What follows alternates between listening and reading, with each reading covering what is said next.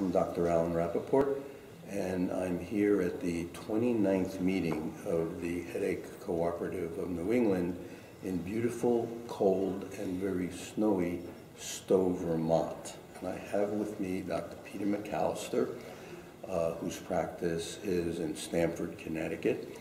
And he gave a fantastic talk yesterday summarizing where we stand with the monoclonal antibodies to CGRP and to the receptor, and how many have been used, and what the good news is, what some of the possible side effects are.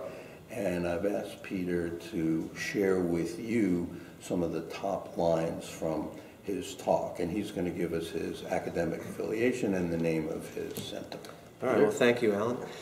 Peter Mccallister. I'm the medical director of the New England Institute for Neurology and Headache in Stamford, as Alan said, and also have academic appointments at Yale and Quinnipiac universities. So I've been involved as an investigator on the CGRP monoclonal antibodies since their inception from phase 2 and into phase 3 studies. So I've had a lot of experience before they even came out on the market. We are now in a new era in headache medicine. For the last 10 months, the world has changed, and we call this the CGRP monoclonal antibody era because things have changed in our practice. What I said in the talk is that we are very comforted with the very large double-blind placebo-controlled studies from the 4 different companies and the 4 different compounds. There were almost 10,000 patients studied in the phase 2 and phase 3 studies. We found very good outcomes as far as reduction in monthly migraine days, reduction in the disability on patient-reported outcomes.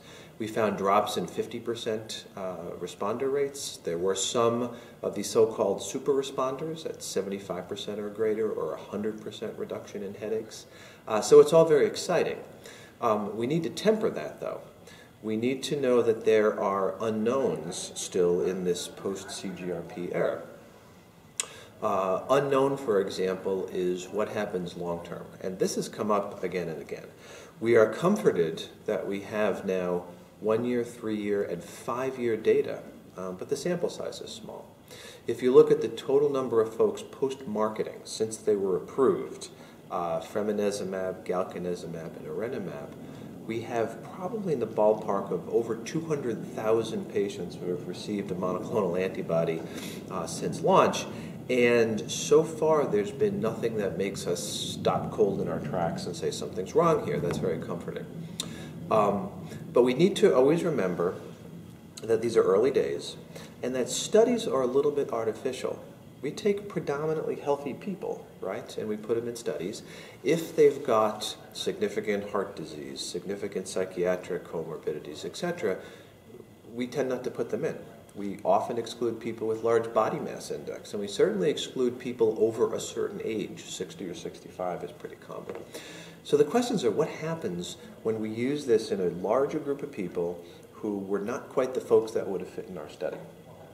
And you hear sort of murmurings, and of course we are in the social media era, and patients blog, and doctors blog, and there are email listservs and things like that. So I presented some of the perhaps controversies, whether they're real or not, that I've been hearing over the last 10 months or so. We wonder about CGRP and its effect on the fetus, and we don't know that yet. And I don't know about you. I'm very cautious in my patients who are looking to start a family. I am too. Yeah, and I think we should continue to be that way until we have a large pregnancy registry database so we can draw some conclusions.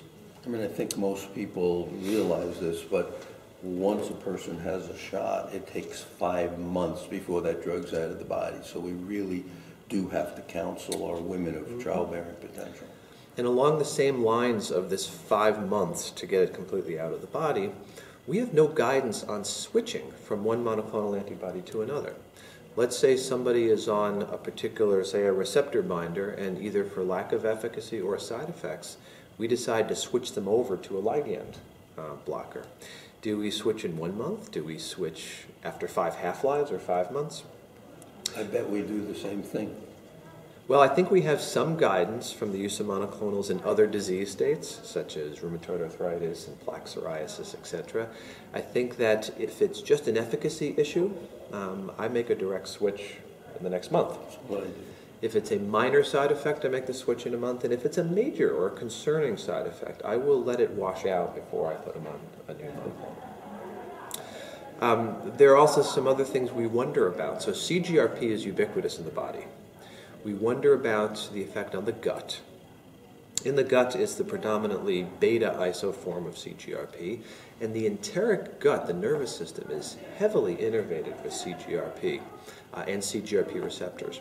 Now, in the studies across the 4 compounds, only one, erenumab, had a slight signal for constipation, only in the high dose. It was about 3% of folks at the 140 milligrams. What we hear, and this is all anecdotal, is that maybe a bit higher outside of studies and in the post-marketing world when people are getting these. And so I went back and looked at a database from the FDA. It's called the FDA MedWatch Adverse Event Reporting System, and found some interesting things. For example, if we take erenumab, with 7,000 reports. Now, patients, consumers, doctors, anyone can report anything to the FDA MedWatch website. It's not cause and effect necessarily, it's just something that happened. If you look at constipation, it was reported about 11% of the complaints or reports had to do with constipation. But because I'm not convinced that the receptor ligand blocker is specific for constipation, I looked up the other two, galcanezumab and fremanezumab, and they also reported constipation at about 3.5%. So while constipation may be a little higher outside the studies, it seems to me it's in the ballpark of either single digits or perhaps 10%, but time is going to tell that as well. We then look at some theoretical risks. Now remember, we're very comforted by the phase 2 and phase 3 studies, and if you pool that data and take a look at it, there was no one specific safety signal that came out at all. Very reassuring. But what about things like angiogenesis? CGRP plays a role in that. Are we going to have blood vessels sprouting up? Are we going to have blockage of that?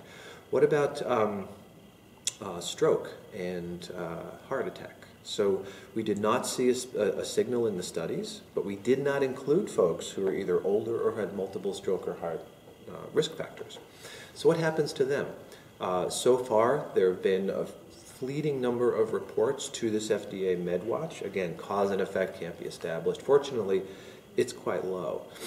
We also wonder about platelet aggregation inhibition, because CGRP plays a role.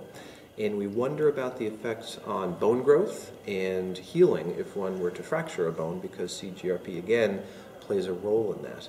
I think, and it's not been proved, that because it's a neuropeptide, it comes on, it goes off very quickly, we have a number of them, I think there may be a redundant system that if one is blocked partially, another kind of comes to take its place. It still remains to be seen. That's a very good summary of what you said. I have just a couple of questions. I'm very interested in medication overuse syndrome. What have you seen in your patients with medication overuse that you put on one of these antibodies and don't say anything about reducing your medication? Right. So I think that we have some data from the studies to suggest that upwards of 40% of folks, for example, in the chronic migraine studies, had medication overuse. And they did just as well as those who did not have medication overuse, with the caveats that we excluded folks using a lot of narcotics and a lot of butalbital. In my practice, I have used this drug successfully in people with medication overuse.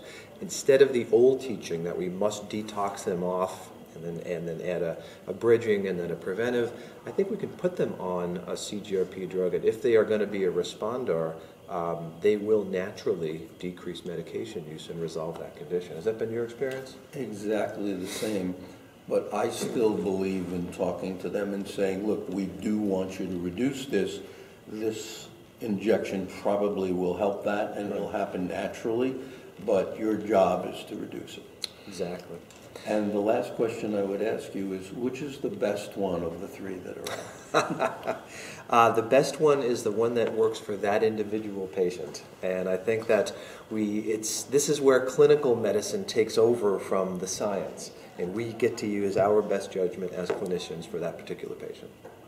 Thank you very much. My pleasure. Thank you.